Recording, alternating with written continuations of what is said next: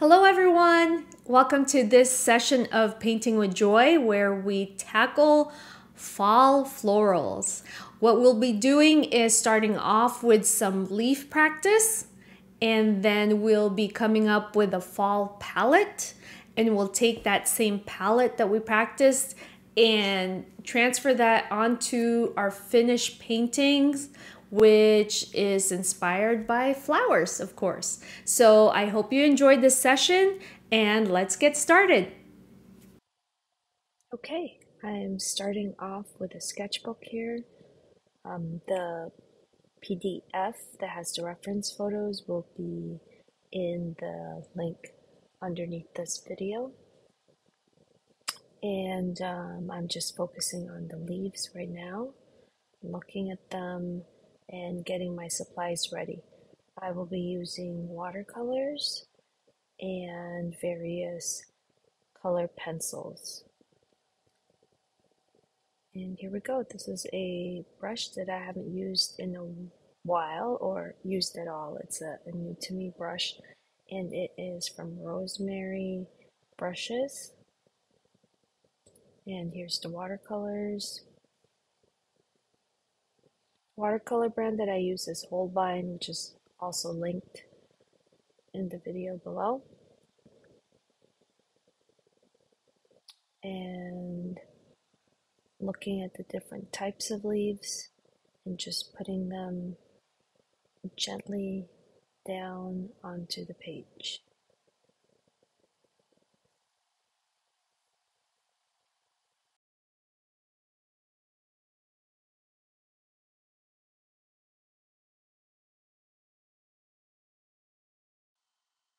As you can see, I'm just being very loose. I'm doing a maple leaf here and just letting the watercolors dance with each other, not really worrying too much about how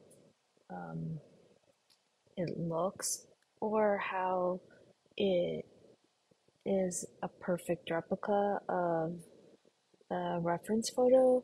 We're trying to get the energy of the leaf, not necessarily the exact copy. Right? Doing strange color combinations here because it is fall. Adding some darker browns. I do like this brush. It has a strange edge. It's long and flat, which is fun to experiment with. Alright, so I'm gonna add another leaf and I'm gonna try to get them to touch. See if the colors will dance and trying to come up with a strange color combination here. Not just a strange color combination, but strange combination of leaves. I want to challenge myself and see if they can all touch each other in some way.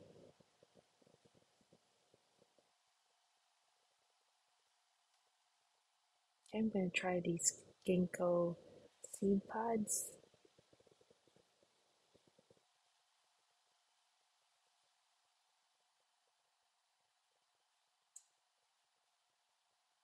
Colors aren't even exactly how it looks on the reference photo. That's okay. Trying to get them to touch the different leaves. Alright, here's the challenge. Where do I put the next one? Okay, I'll go up a little higher.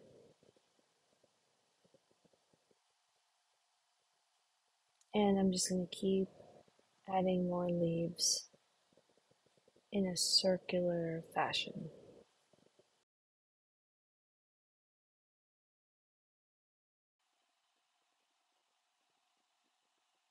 Just trying to look and see the composition. I really like how the middles are touching and it's almost, in a trying to make it round. We'll see how it goes.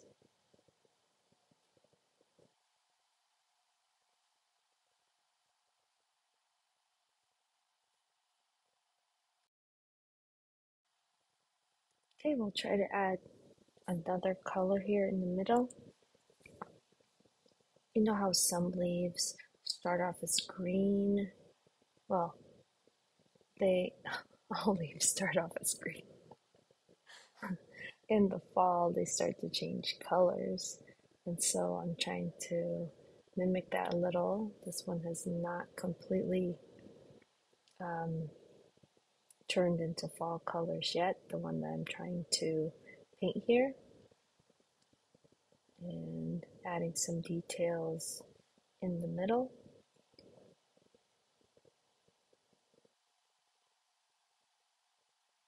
As you can see, sometimes I can't make up my mind and I have to just kind of step back and look again, adding some brown and yellow just at the tip.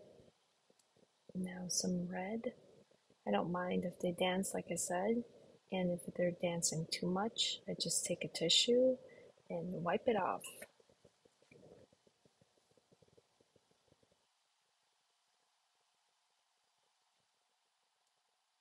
All right, just taking out the watercolor pencil. This one is by Winsor Newton, and I activate it by just dipping it right into the water. Okay, add some details here. Where else? So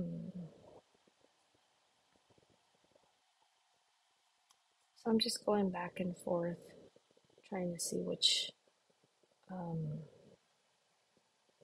what else to add. Okay, picked up a little bit of purple. Gonna try to add another leaf shape behind the green one, just to see how that looks.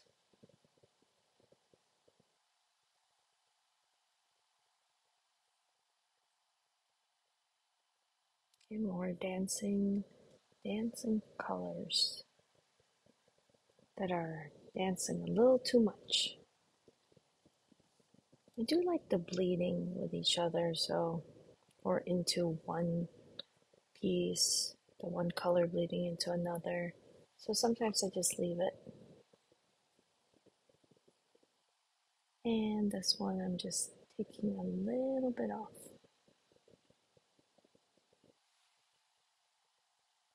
All right, I'm just going to keep going here. Adding another bright red leaf.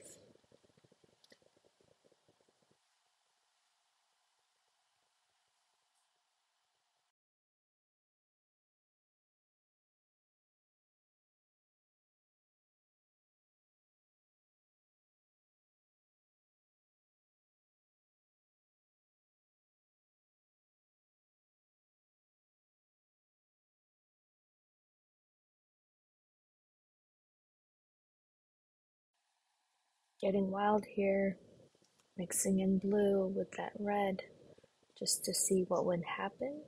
So don't be afraid to do that also. Just try some crazy colors. I know I'm trying to stick to fall colors here, but it's okay to add a blue leaf once in a while. Plus, this is a great way when you're playing in your sketchbook, you can kind of see the different things that you might end up liking. For example, I may not love a blue leaf, but the blue with the green stands out, and I really like how that looks. Right, so still trying to do a little bit of a curve with the flower or with the leaves. Adding another one of those seed pods, which I call helicopters. My kids and I, well, when my kids were little, we would just drop them from high places and watch them fall down. And when they fall, they kind of go around like a helicopter, which was endless entertainment when my kids were little. I actually still do that just for fun, even though my kids are older now. I still play with these little seed pods, but I have introduced them to my nephew. use 3. Okay, adding some more lines. This one is a Stabilo pencil. Stabilo pencil is interesting because it can write on glass, it can write on different surfaces, but I like to use it almost like a watercolor pencil for details.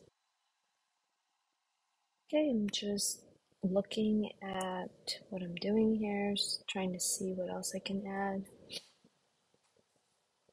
I sometimes like adding these like ghost, I call them ghost leaves, where they're like the lightest gray. I put them in the background just to see. It adds another dimension when I have a composition and I'm not sure what I'm doing. All right, on to the next. I'm turning my sketchbook around, finding a different page that is blank. And let's see here. There we go. This sketchbook I have is an Arteza sketchbook. It works fine. I have a love-hate relationship with the paper. Sometimes I like it, sometimes I don't. But it's great when you're just playing in your sketchbook. Okay, the next portion has to do with a fall color palette. Really, what I'm trying to do is having you look at your watercolors, and we are going to try to find the colors that stand out to you or the colors you want to use from this fall palette. You do not have to feel like you have to use all of it. I'm just kind of going through and thinking about what I like, and those are the colors that I'll use for my main painting. All right, I'm still looking here. I really like that purplish red. So my purple's too purple, added some red. Now it's getting close to the color that I would like. So I'm really just looking through my palette and trying to find colors that are similar. I like to map out a color palette sometimes because it keeps me from thinking too far, or getting distracted by other colors. I easily get distracted by all the different colors that I have in my palette. So having a little map to use when it comes to the different colors is great. Right, just still mapping along here, trying to find similar color or matching the ones that are on the reference photo. Okay, trying to come up with a really good aqua here, and I'm layering blues and greens on top of each other just to see. Now normally I would write the mix down so that I don't forget, but for this one I did not do that.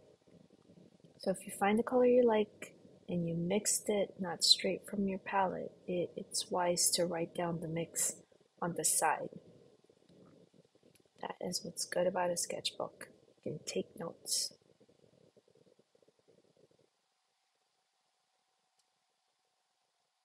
Trying to find other colors.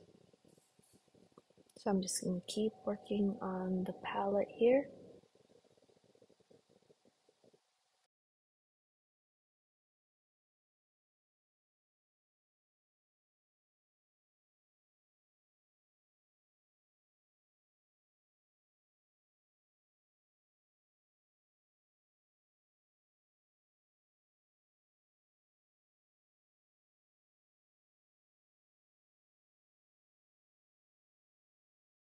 My palette is complete. I'm going to put the reference photo away, and now I'm going to be looking at the third photo, which is the floral that we will be using. It's super bright, as you can see, lots of yellows, lots of pinks, lots of reds. But what I'm going to do is I'm going to challenge myself and I'm going to stick to the colors on my color palette.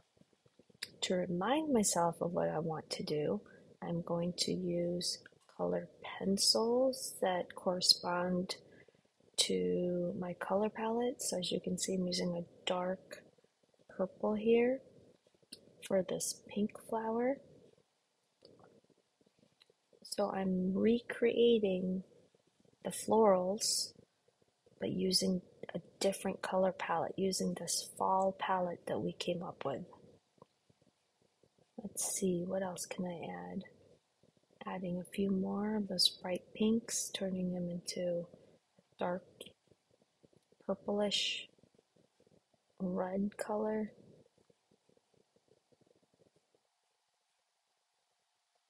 So anything that is bright pink, I'm going to translate to a different color. Okay, those white flowers, I'm going to also change them to a different color. Let's turn those into a almost like a yellow ochre.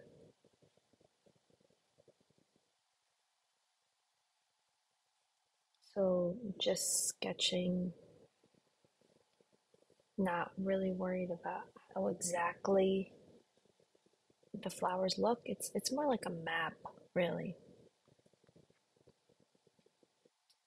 All right, for this flower, it's going to be more of a purple instead of that peach. And I'm kind of turning it sideways. So don't be beholden to your reference photo. You can change things around. That's the fun of it.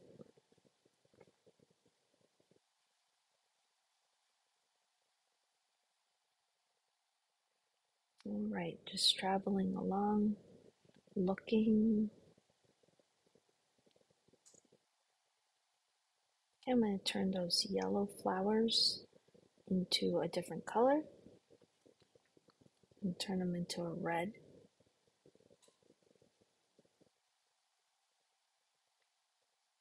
So any yellow flowers, I'm going to turn red. I'm noticing there's a lot of pointy petals. When I'm painting, I'm going to try to remember to vary that a little bit.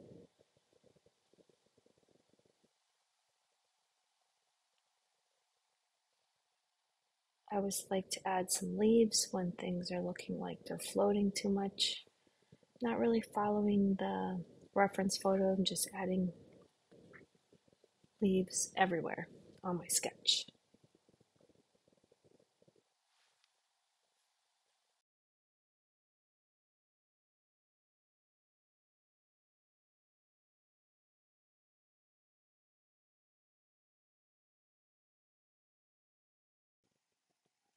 All right, now I'm going to take a darker color pencil and I'm going to add it to my sketch, just mapping out the darkest spots to remind myself to add those shadow portions.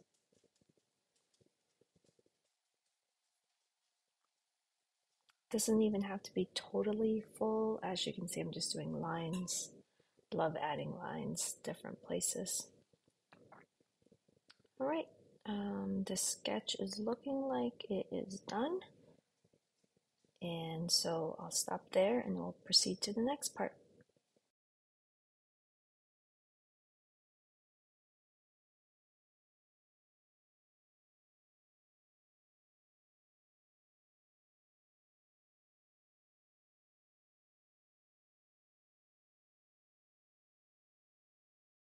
All right, so here's the setup. I have my reference photo on the side just in case I need it. I have my sketch right here, and I'm just going to transfer it to the opposite side. So I'm using a super light gray just to map out my sketch again, and just reminding myself that I am like a little bug just flying along this page, not really worried too much about exactly how it looks, but just adding my spin to the floral. And my reference photo keeps turning, as you can see, so we'll just have to leave it for now. And I'm going to start with a reddish purplish color, which I'm just referencing our palette from below. Oops, that's so dark and moody. All right, I'm just going to go with it.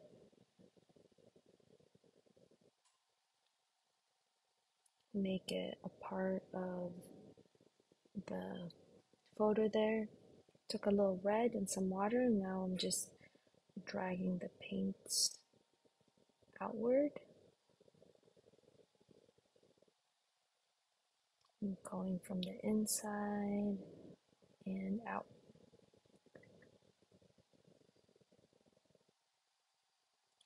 Now this one I'm going from the top.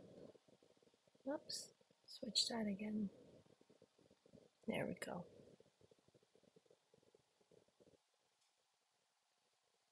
Center out. I'm picking up some of that purple on the inside. It's like a brownish purple, just to add to the drama, I guess. That's what I would say. Just working my way all the way around.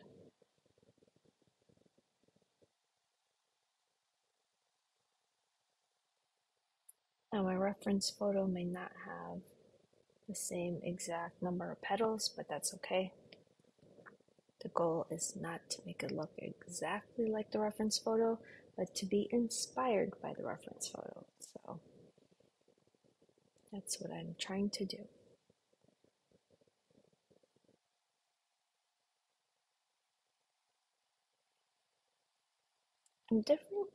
I'm picking up different tones of the red and just plopping it down just to see. And so, as you can see, I've taken up more space than my sketch. Handy dandy tissue, just to plop it down, add some drama. There we go. All right. As you can see, it's still going around. Now I'm using a color pencil to add some details. And these are just really doodly marks, not even details, just lines and squiggles. This flower has a lot of detail. Don't want to draw every line, so I'm just adding a little, like a few of the lines, not all of them. All right. Still adding more. And just defining a few more of the lines.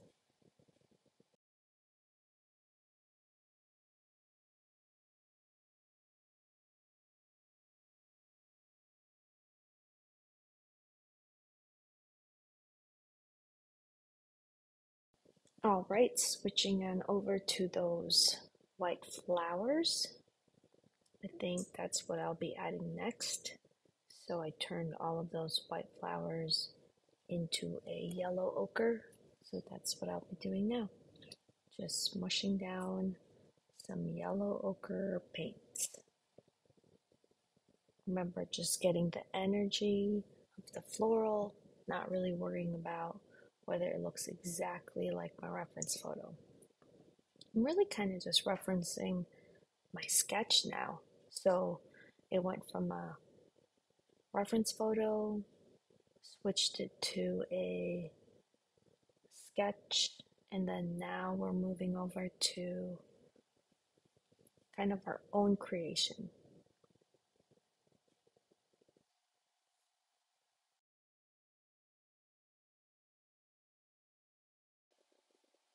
Now I'm working on those bright yellow flowers, which we have changed into kind of like an orangey red. So I'll be working through adding some of that.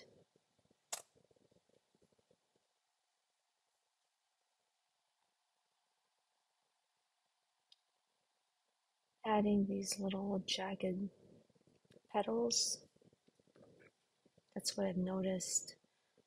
So I'm just trying to emulate that with my line work, or I guess brushwork.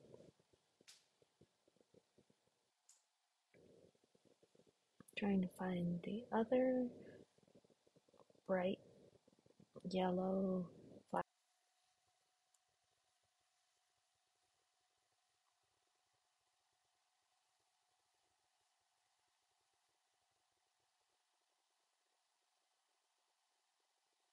Right, just adding those energetic marks and trying to see what else we can do.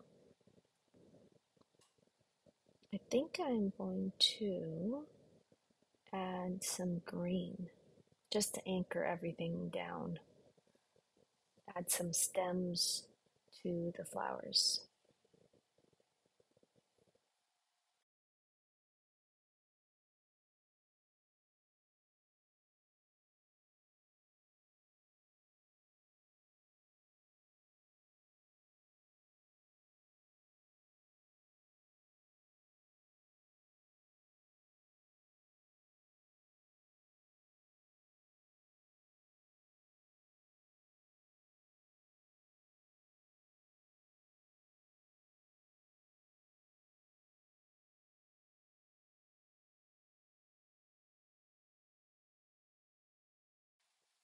Switching those greens into like darker green because that's what we had on our page. Just trying to add some shadow green just to give it a little drama. Right, so just working my way around the flower here. Let's see.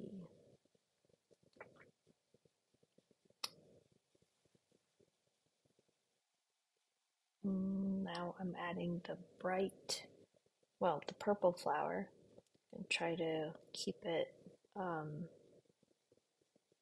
fall color. So I mixed my purple, added a little gray just so it's not super bright. And I'm just going to work my way around again, trying to follow that peach or trying to get the energy or the look of that peach floral. But all right, so some of the colors are coarse dancing, and that's okay. Just gonna let it bleed a little bit through there. Add some more petals all the way around.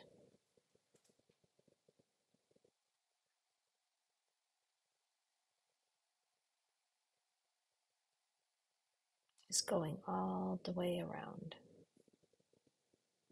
Using a tissue to dab if they are dancing too much. As I'm going through here, I just want to remind everybody, please share your beautiful art with me on Instagram at joycharde, JoyCharde.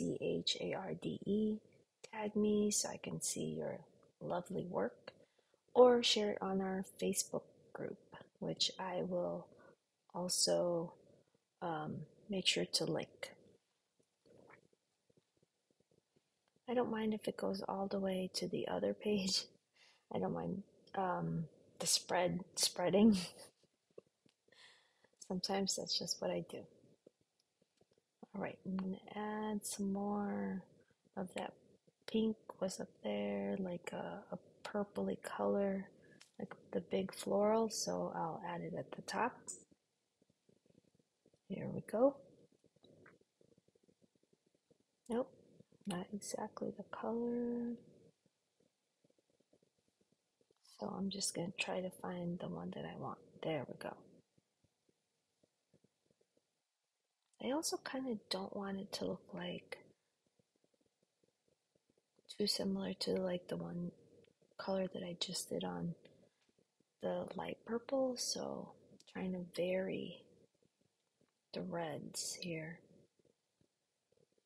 Sometimes I pick up the wrong color, and then I just go with it. I call it a happy accident.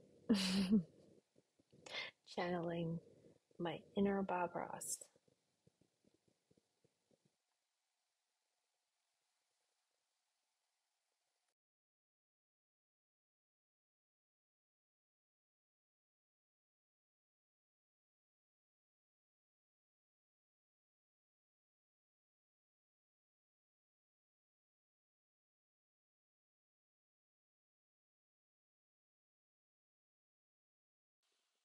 Adding some leaves now, just to make it all come together.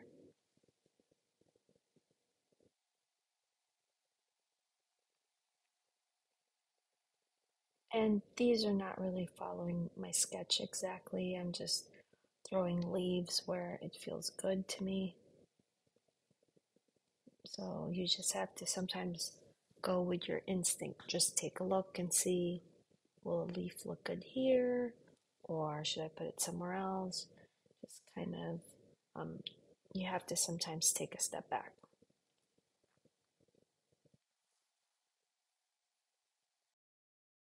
Picked up a oil pastel, and now I'm just adding some details while I'm waiting for the colors to kind of dry. The great thing about oil pastel is you just put it on anything, even if it's wet, and even if your paints are wet, just, you know, add it right on top. Works great. So I'm just moving it all the way around. Once again, this is a oil pastel by Pentel. Smushing all over the place.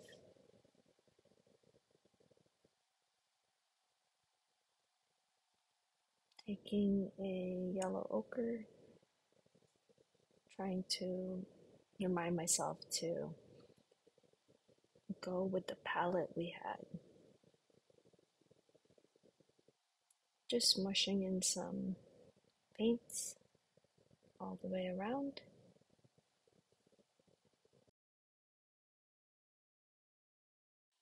Zoomed in here, I am now using a color pencil, and I am, of course, getting paint all over my hand, but that's just what happens. See? Messy, messy. But that's okay. That's called artist hands when you get paint all over yourself. All right. Trying to figure out what else to add here. It gets tricky sometimes when you have your paints and your sketchbook and everything all around, so it's hard to remember to balance things on the page, but here we go. Just looking at my photo, or not at my photo, looking at my painting and deciding what to add. More of the lines.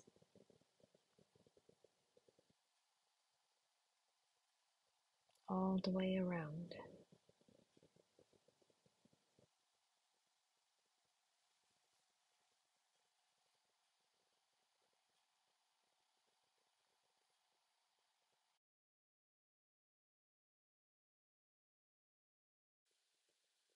More leaf adding here, trying to find a good color to use.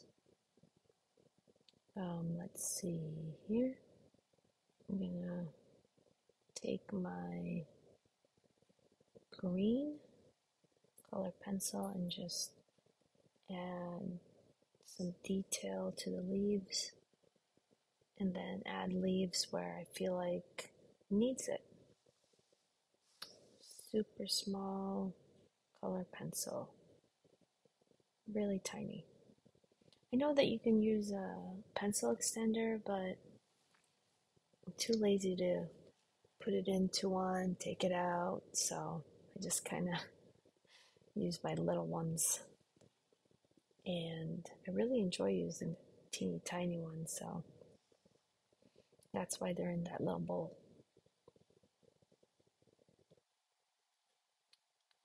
I don't mind. It's really like a challenge almost to use a tiny pencil. A challenge of dexterity. Right, just adding some more details all the way around here.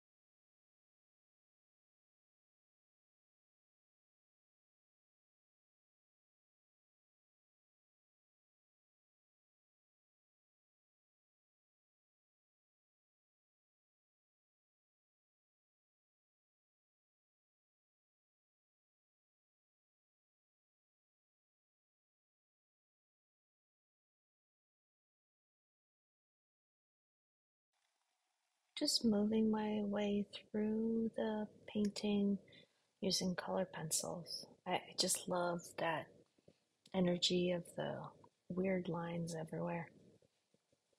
Adds to the sketch, I feel like. So just working my way all the way around, adding some oil pastel now for the centers of those flowers. They don't really look like the reference photo, but it's okay. It's fine. We made up our own flower.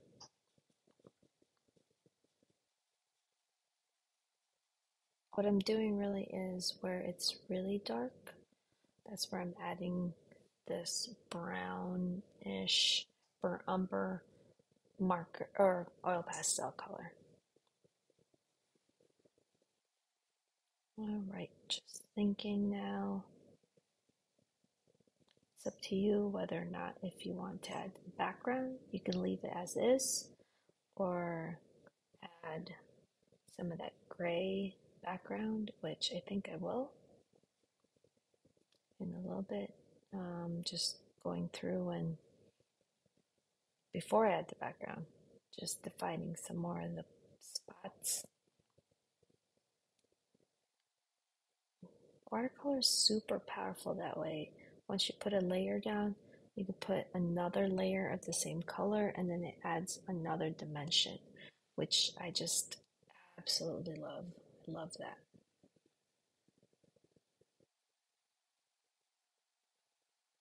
And more strange leaves.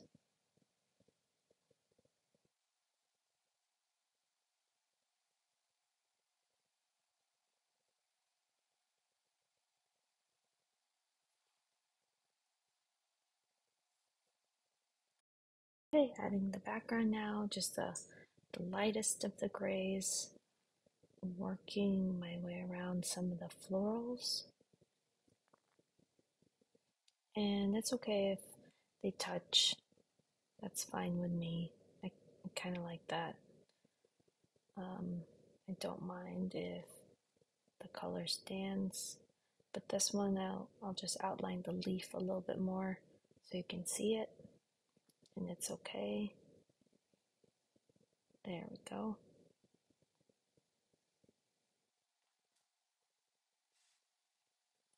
And just working my way around the painting, adding background.